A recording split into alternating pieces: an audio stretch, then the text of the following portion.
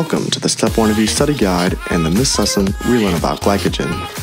Glycogen is composed of glucose linked to each other via alpha-1,4 bonds, and every now and then there are branches formed by alpha-1,6 bonds. Glycogen is stored in the skeletal muscles, in the liver, and hepatocytes. In the muscles, it's used for movement, and in the liver, it's used to maintain the blood sugar levels. Glycogen synthesis starts with glucose. Via glycolysis, it is converted into glucose 6-phosphate, and then phosphoglucomutase transfers the phosphate from the 6 position to the 1 position. UDP glucose phosphorylase then activates it, turning it into UDP glucose.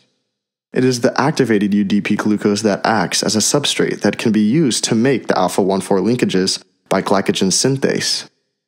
After a long enough chain has been made, an enzyme literally called branching enzyme will cleave a portion of the chain and move it down and make an alpha-1,6 branch. This process continues, growing the glycogen molecule as needed.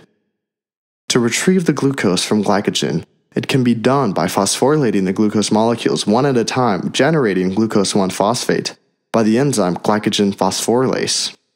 When a branch gets close to the main chain, another enzyme called 4-alpha-D-gluconotransferase debranching enzyme will cleave the oligosaccharide leading up to the branch point, while leaving the lone branched glucose.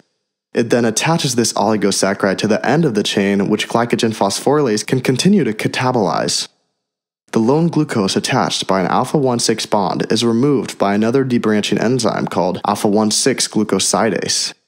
This process is repeated as needed, or until the glycogen has been fully metabolized.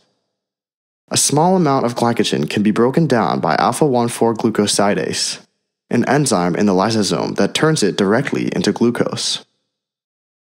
That's all for this lesson of Step 1 Review. We'll see you in the next video.